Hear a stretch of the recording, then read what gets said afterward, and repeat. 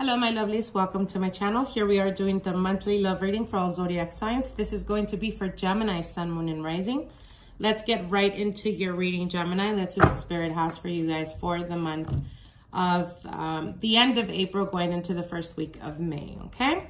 Now, your first card here, Gemini, is the Five of Swords.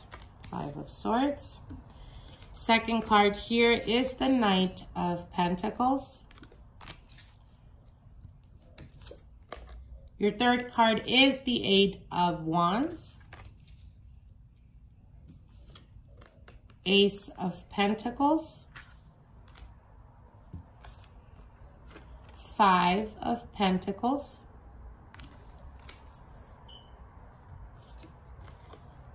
And the Judgment card. Okay. All right, Geminis, let's see what's going on with your love. Okay, so for some of you Geminis out there, those of you guys that are single, have been dealing with someone, you may be dealing with an earth sign, Capricorn, Taurus, Virgo. For others of you, you may be dealing with a fire energy, Sagittarius, Aries, or Libra. And so you do have here the Five of Swords. I feel that for some of you guys, you've distanced yourself or you stopped communication and pulled away from a relationship that was basically heading nowhere.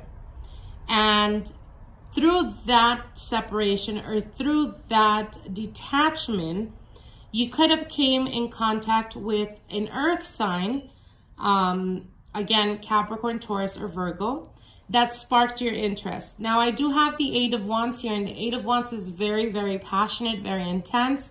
For some of you guys, it could have been taking on a new challenge. And for others of you, it could just signify almost like being stricken by the arrows of love with a person that was like the connection was very, very strongly, highly sexual type of energy. Now, you do have the Ace of Pentacles here, and the Ace of Pentacles does talk about a new beginning. But before doing this new beginning, for some of you guys, it could have started very quick. Okay, so I'm getting multiple messages.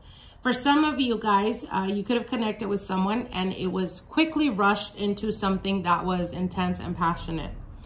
But then it stalled. So, meaning it could have been a one-night stand. It could have been that type of scenario where you hit it off, and you very quickly take it to the next level, but then you're left waiting.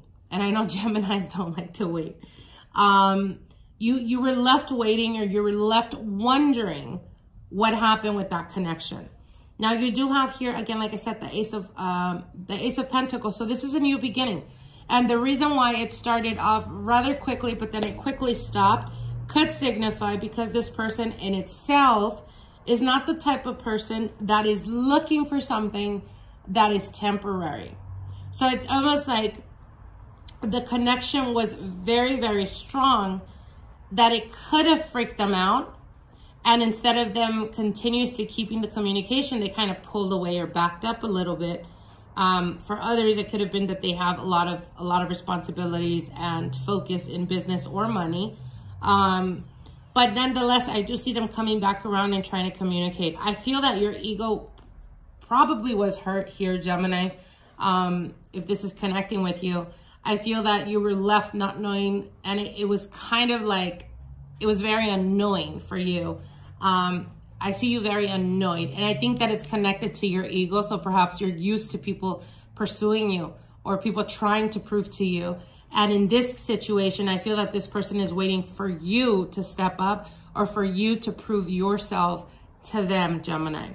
Now, I do see the Judgment card. So again, like I said, I do see that there is going to be a union or almost bumping into each other at it could have been it could be a social outing or a gathering where the connection is almost like you never stop talking. The connection's going to be there. And again, you both are going to be feeling that connection very strongly. Word of advice, Gemini, I feel that this person is very methodical in how they approach relationships. So my suggestion to you is, again, don't feel like you're ever don't ever feel like you're too good for everyone and you expect others to chase you, because you will bump into someone that could have your same confidence, and it will irritate you, but it will make you chase them. So whether you refuse to try to get their attention again or not, you will be placed in the same situation where you're going to bump into each other, and the connection is going to be, again, like I said, off the charts. But, you know, don't expect them to be the one to step up. What the cards are telling you is you need to step up. You need to prove yourself, because they themselves feel like they have more to lose should they allow you to hurt them, basically. So that's the overall. Now, for others of you guys that have been, again, like I said, in a relationship, in a long-term committed relationship, I feel that you guys are still lingering on to the past. I do see a person returning from the past. It could be an air sign like you, Gemini. So it could be a Libra or an Aquarius. And I do feel that they're coming back. But the reason why they're coming back is because they see you much stronger. They see you much resilient. And their expectations of the new beginning they chased after, or they went after, didn't pan out how they expected. So now they're wanting to return and for you to give them that opportunity. Now, those of you guys that are in a committed relationship or are currently married, I feel that income is something that is currently making you guys struggle. Okay, so what they're saying is, for those of you guys that are married, I feel that pride is in the way when it comes to communication between you and your partner. And it could be because perhaps you kind of set them up for a certain type of lifestyle, a certain type of income. And I feel that the moment it gets difficult, or the moment you guys start to struggle, they start to either think that perhaps it's best to walk away, but it's not because of anything other than they fear not having enough. So what I'm saying is not that they are, you know, gold diggers or whatnot, not at all, but pay very close attention to their actions. Because if they can't hold you down when you're going through difficulties and struggle, then you should not hold them down when you're doing abundantly and when you're rising, okay? Don't make the same mistakes that you've made in the past by overdoing when it comes to long-term or commitments. Almost like, you know, if you've messed up in the past, Gemini, and your partner continuously keeps throwing that in your face and you continuously keep trying to prove yourself, what they're telling you is you need to value yourself.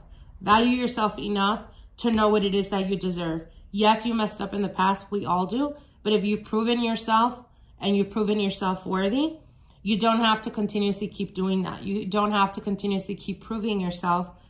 If they're going to keep hanging that, you know, in your head because of what you did in the past, then obviously they can't get past that.